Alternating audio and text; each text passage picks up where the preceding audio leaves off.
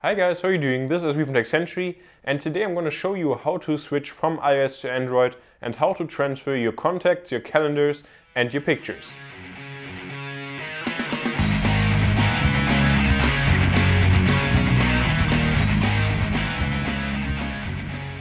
So to get started, what you need is a Gmail address. Now, I assume most people already have one of those, but basically that's what you need anyways to get started in Android with purchasing apps from the Google Play Store.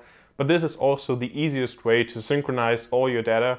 So to start off with contacts.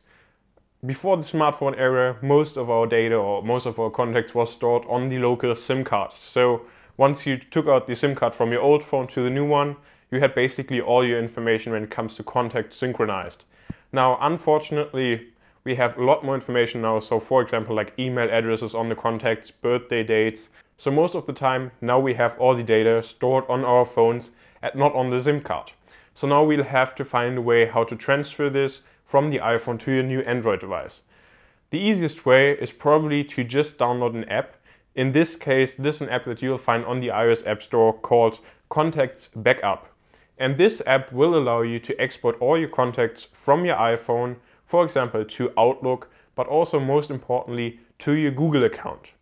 And therefore you'll have all your contacts from your iPhone stored on your Google account in the cloud. So once you get your new phone, you'll just select import the contacts from Google, and then it will import all your contacts that you had before on your iPhone. So that's pretty simple, and that's also how it continues. So next up, we'll talk about the calendar. So it's really important that you also have all your appointments on your new Android device and not only on your old iOS device. So while I haven't found an app that will automatically transfer all of those calendar events to your new Google Calendar, this is also fairly easy by just going to the settings on your iPhone of Calendar and then choosing your Google account as your default calendar. So you should probably do that a couple of months or a couple of weeks or at least days before you're switching over to your Android phone. And then every time you'll create a new event, it will automatically be also saved to your Google Calendar. So that means once you get your phone, you just go to Google Calendar and you will have all your appointments there. And that way you don't have to worry about missing an appointment that you earlier had on your iPhone. So last but not least, I certainly want to talk about pictures and videos. So you could go the difficult route and just go to iPhoto or whatever app you're using and then just transfer the files file by file to your new device, your Android phone.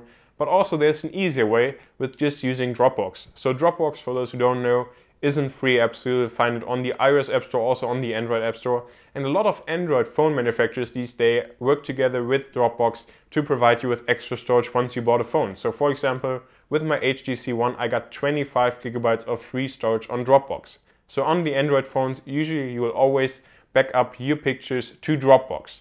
And this works amazingly with the Android phone. So if you take a picture, it will be immediately uploaded to Dropbox. But this also works on the iPhone. So then you can just download the Dropbox app for your iPhone.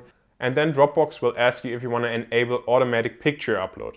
And that basically means that all your pictures that you have on your iPhone will be uploaded to Dropbox. And then you can use the same account on your Android device.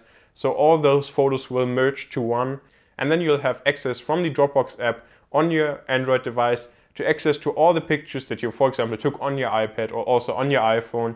And so you don't have to worry about features like photo stream, because you can just merge them all together, have Android photos, have iOS photos all together in one place. And especially if you have 25 gigabytes of storage, you never have to worry about running out of space. And this also ends my video, so I hope that this was helpful for you. If you want to see more videos about this topic, just let me know in the comment section below. For example, how to transfer reminders or things like that, to-do lists.